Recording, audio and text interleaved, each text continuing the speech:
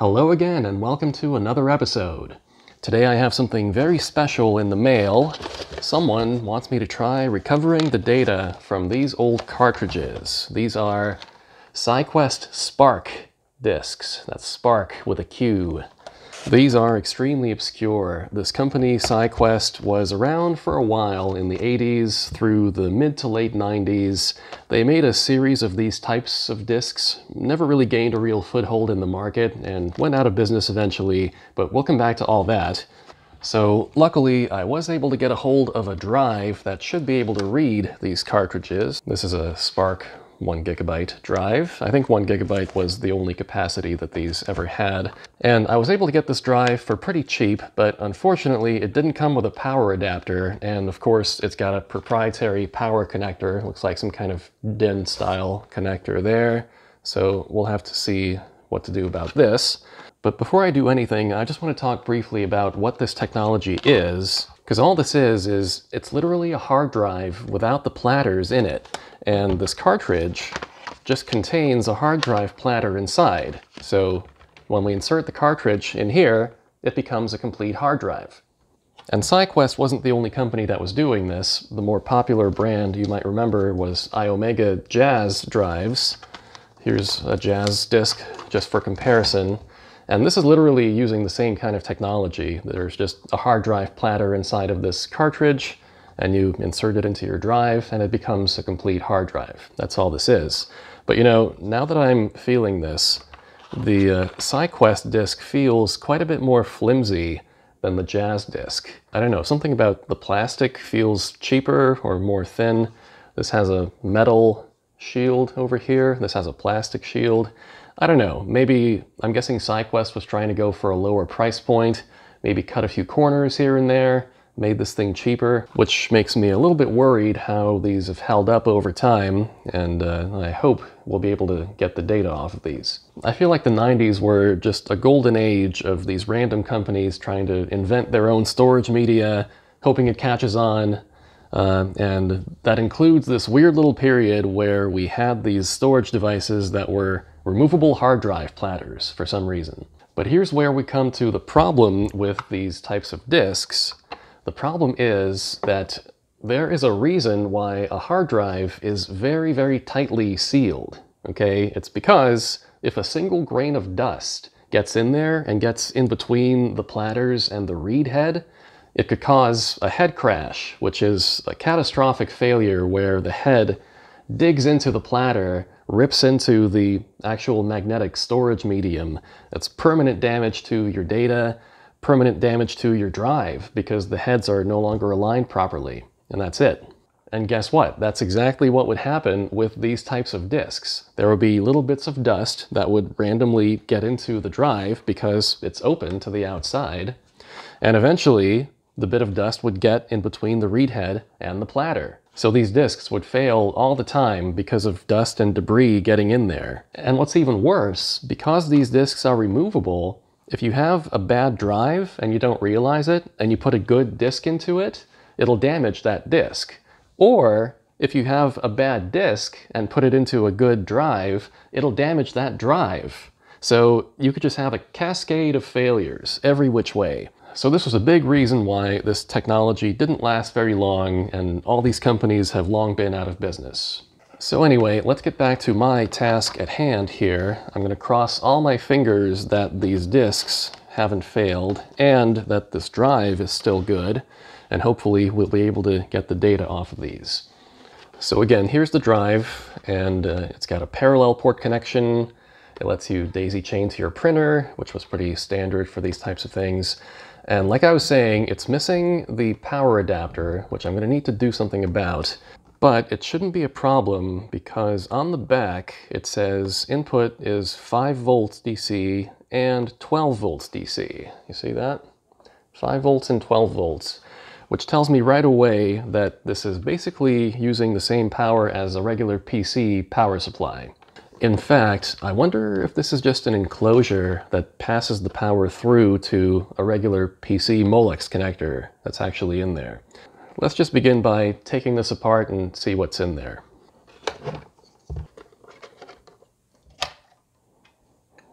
Okay, well, it does look like the power connector is soldered right onto the PC board, and we can see parallel port connections there. So to power this thing on, I'm going to need to find the pinout of this connector. So be right back. Okay, I was able to find a photo on the web of the power adapter for this drive, and the pinout is drawn on the power adapter, so very convenient. Thank you, SyQuest. So we can see pins 1 and 2 are ground, pin 3 is 5 volts, and pin 5 is 12 volts, and that's exactly the power you get from a standard PC power supply. So what I think I'll do is I will take a spare male PC Molex power connector and solder it right onto the underside of the pins of the power connector. And this is really easy to remember. The red wire is 5 volts, the yellow wire is 12 volts, and both black wires are ground. So I just need to match up these wires with these pins and solder them on.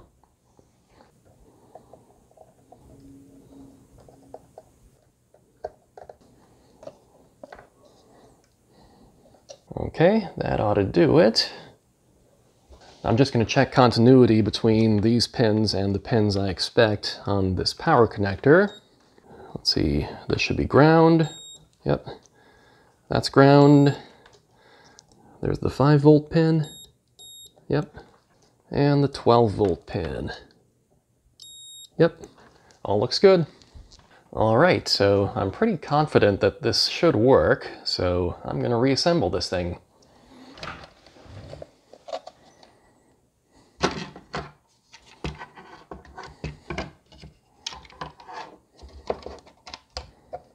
Okay, it's back together, and I had to cut away a little bit of the plastic down here to let this pigtail pass through, but I think this looks pretty good. And if this works, I'll be able to use a PC power supply with this, or if I ever find the original power adapter for this thing, I'll be able to use that too. So now I've got this drive connected to my workstation. Here's my parallel cable, and I've got it hooked up to power, but it looks like this drive has its own power switch over here, which I'm not going to power on yet, because before I do that, I need drivers. I was able to find drivers on the web that should supposedly work with Windows NT 4, so I went ahead and made an image of Windows NT that should boot on this workstation, copy the drivers onto this, and there's a second partition on this disk that I'll use for dumping the contents of the cartridges onto, if we're lucky. So let's boot into this.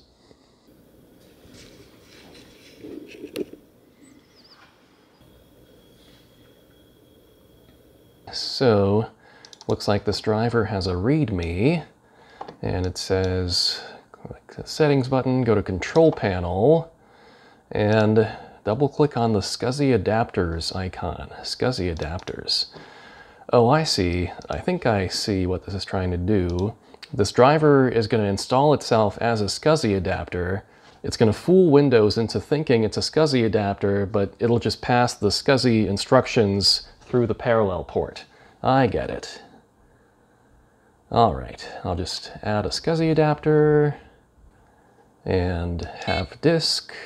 All right, and there's our driver. Okay, do you want to restart your computer? What I'm actually going to do is I'm going to shut down the computer instead of restarting.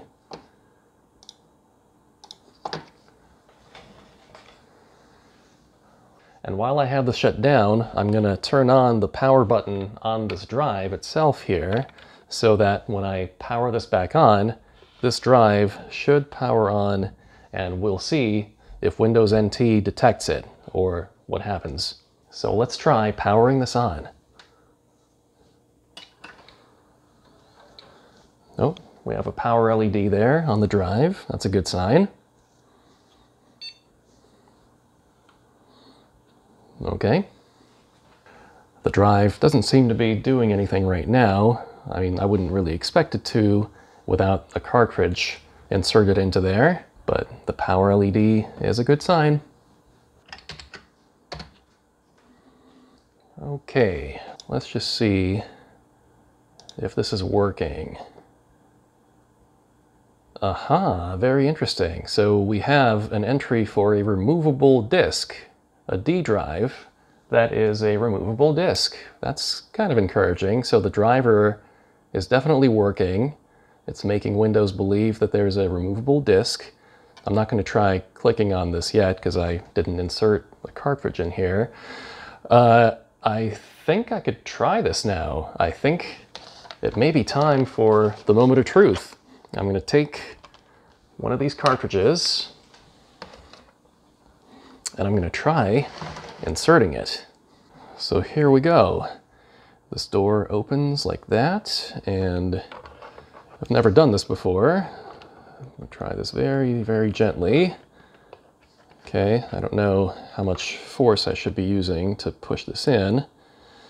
Oh boy, all right, let's try this. Here goes nothing. Close that door. Oh, it's spinning up. It's doing something. You hear that? That's encouraging. I'm hearing hard drive sounds. Yeah, I was definitely making sounds like a real hard drive. And that is spinning, and it stopped making hard drive head sounds. Quite a bit of vibration I'm feeling from this. I hope that's okay. I think this is stable. I think this has spun up, and oh boy, okay. Let's try going here and see what happens when I click on removable disk.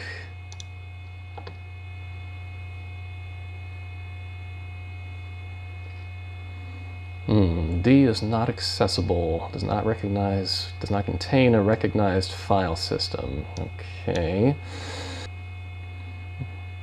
Let's try, I don't know, clicking on it again. Oh, hold on. What? This was working. It works. I clicked on it again and it gave me a directory of the disk. This is reading from the disk. That's it. What? Okay, it didn't work the first time I clicked it, but the second time I clicked on it, it just gave me a directory listing. Okay. I guess this is working. Yeah. Yeah, this is just working. Okay. Can I get the properties of this disk? Wow, yeah, it's showing 1 GB of capacity. There's used space, free space. It's got a volume label. It's got the SparQ v3_54, some kind of version number. This is working. Let's see, there's some kind of log files on here. Yep, it's reading the contents of the files, and I can hear the sounds of the heads when I read these files. Yep. Okay. Well, I have to say, this is a lot easier than I thought it would be. I think what I'll do now, while I have this running, as long as I have it running, I'm just gonna select all files and copy everything over to my data partition on my hard drive. Well, actually, in fact, I'm gonna create a folder for each of these cartridges because there are 2 of them. I'll create a folder called 1 and 2. And then I will select all files from here and copy them right over to the number 1 folder and just get that kicked off, because I don't want anything to fail, you know, in this process. I just want to get this done right away and spend as little time as possible having this spinning, because this is such a fragile and old technology. I just want to get this done. But wow, yeah, this is copying. There don't seem to be any errors so far copying any of these files. Still quite a bit of vibration from this, I have to say. Much more vibration than a regular hard drive. I don't know if that's normal, if that's how these disks are supposed to be, or if this is a sign of imminent failure. Again, that's why I just want to do this. But I have to say, this is very encouraging, and, you know, hats off to SyQuest for making it really simple to install this. Like, I literally just installed this right now in front of you and rebooted, and it just worked. I'll try putting my microphone right up to this drive so you can hear how it sounds. And I hope you'll be able to hear the vibration and maybe some high frequency whine and maybe some of the read head sounds from this. Okay, well that has finished copying. It's been several minutes. The transfer speed is not very high. Obviously this is happening over the parallel port, which I think the transfer speed over a parallel port is something like 1 megabyte per second. I could be wrong. I think it's 1 megabyte per second, which is kind of slow, a little sluggish. Ideally this should be done over a SCSI connection, but if you're on a tight budget, you have a parallel port, everybody has a parallel port, and this drive will work for that purpose. It was slow, but it got the job done. And I've got 800 megabytes of data copied over from this drive to my recovery partition. So now that this cartridge is done, let's try ejecting it, which should be this button here. Let's try that. Oh, it's spinning down, and... oh, okay, that popped out a little violently there. But okay, I mean, I have to say I'm pleasantly surprised by the simplicity of this. Even though knowing full well that these are very close to failing and probably would have failed if you continue to use them for extended amounts of time, still, you know, it was kind of exhilarating to see this work again. And whew, very glad to have the data off of this one. And well, I'll just finish reading the second one and I'll come back to you in a bit. So I just finished dumping the second of the cartridges, which was basically the same. It presented no problems whatsoever. Copied all the files off of this, which is great. And now both of these are safely recovered onto my hard drive over there, which I'll go and dump onto my main workstation upstairs. Obviously, I can't show you the contents of what's actually on these disks, but it's basically just the backup of somebody's computer from 1998. And that's what these things were mostly used for, as portable backup storage. But once again, these things had a really high failure rate, and I was really worried, but we're very lucky that these two cartridges are very nicely preserved. They're still readable, and our drive here is as good as new, and we were able to read the data off of these as quickly as possible, which is great. So yeah, again, this technology didn't last very long because people started experiencing all kinds of failures with it and people just stopped trusting these things. And also by the mid-2000s, we already had things like rewritable CDs, then DVDs, and also not to mention portable hard drives. So no one actually needed removable platters anymore. But anyway, I think I'm going to keep my modified SyQuest drive here in case I come across more of these cartridges in the future. And if you have any of these discs that you'd like me to read for you, feel free to get in touch and send them over. Well, I think that'll do it for today, so thanks for watching and see you next time.